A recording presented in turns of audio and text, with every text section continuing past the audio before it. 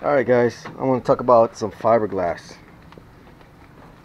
So when you have a fiberglass that has not dried, it'll look white.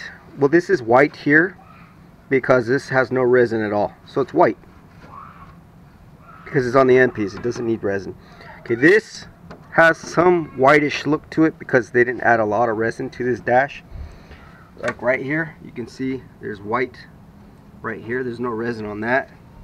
Okay, this was made by somebody in UK named Rick Kyrad, and it was a trade deal for a bumper. It was actually a dash that I sent him, and he had modified it with no speakers and stuff, so I wanted one of those back because it was a trade deal.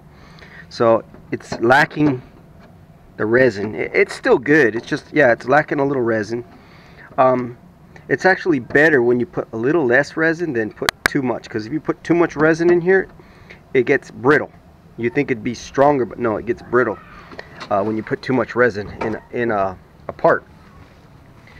So the strength in fiberglass is not from the actual resin.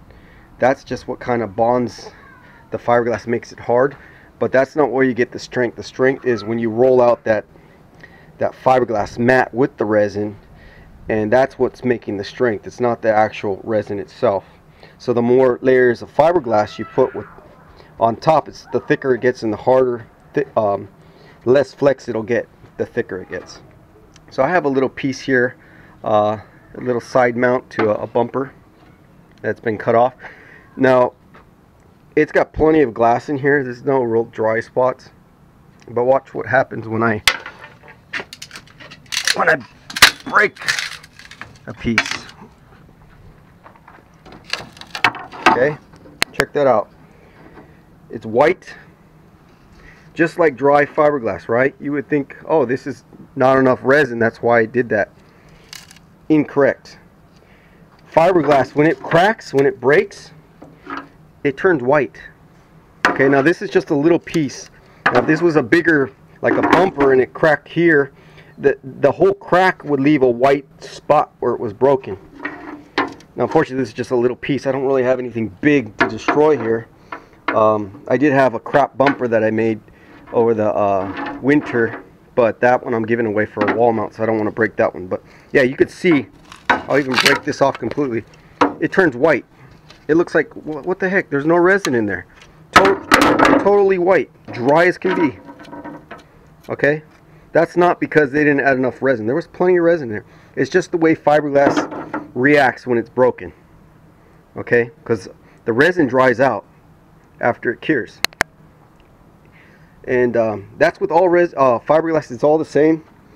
So I just wanted to make that video and let you guys know that if you get a cracked part, don't blame the manufacturer and say, oh, you didn't add enough resin, because this happened to me and I didn't appreciate it.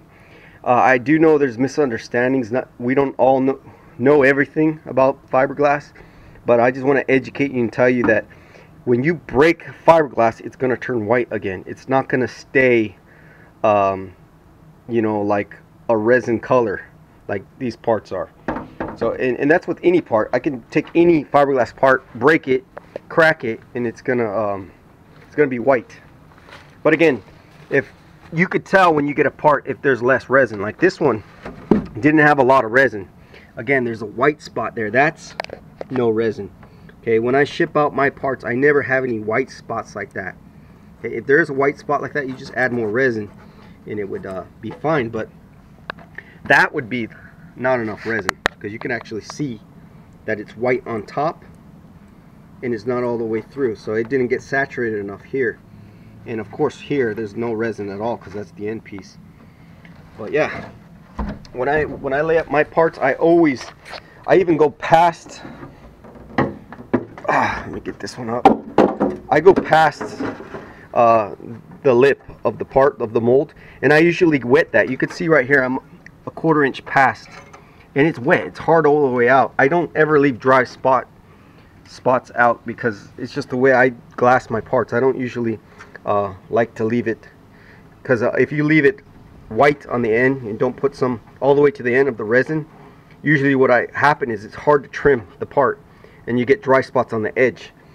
but I don't even do that on the edge. So there's no way that I shipped out anything that was dry with not enough resin. So hope that video clears it up to the person that's messaging me about headliner that got cracked because somebody, I won't say names, accidentally stepped on it or fell on it. And yeah, that's what happens. And I do get upset because I don't like being blamed for something that I didn't do. You know, it's not my fault that that got cracked. Again,